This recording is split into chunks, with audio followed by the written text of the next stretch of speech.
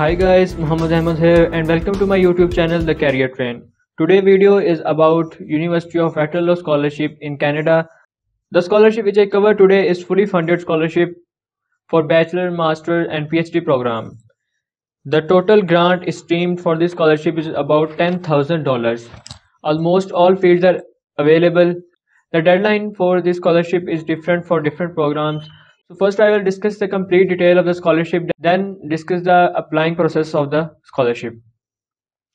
So first you will go to the search engine Firefox or Google Chrome which you use, and go to the website Future Health Portal.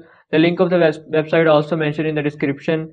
So here is the detail of the University of Waterloo Scholarship. This is fully funded scholarship. Here is the short introduction of the scholarship. The total grant, which I said before, it is up to $10,000. And this grant is presented for the undergraduate, master's and PhD studies. Now I will discuss the eligibility criteria of the scholarship. All the international students are eligible for this scholarship. Candidates who have good academic standings, normally a CGPA around 3.5 or above, are eligible to apply.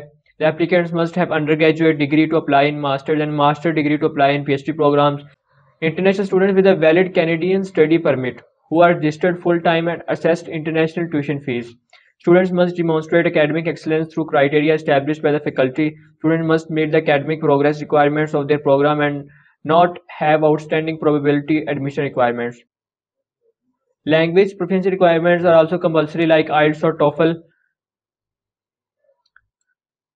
Next we will see that what this scholarship covers financially. About $2,500 should be awarded for a one-term study experience, and $2,500 to $5,000 for one-term work or volunteer experience, and up to $10,000 for two-term work or volunteer experience. International Master Award for Excellence is valued up to $2,500 per term for a maximum of 6 terms. So this is a great opportunity for the students to study in Canada.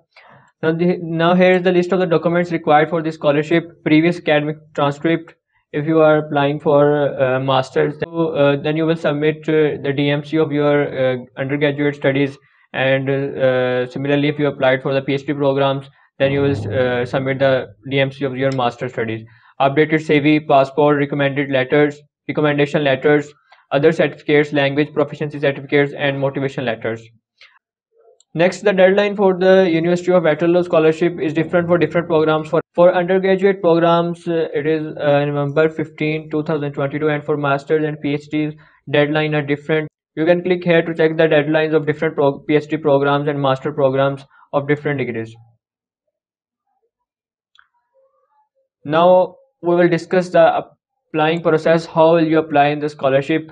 By applying in the scholarship, first you will go to the official website of the University of Waterloo. By click here, you will reach the official website of the University of Waterloo. So this is the official page of the University of Waterloo. Scrolling down the page, now here you will select the program in which you want to apply, in undergraduate programs or graduate programs. So I will apply in the graduate programs. So here is the detail of the graduate programs. Now you will select the degree in which you want to apply. So select one of them in which you want to apply. Suppose I select accounting PhD. At the right side you will see the option how to apply. You just click on it. Now here is the complete detail of the applying process.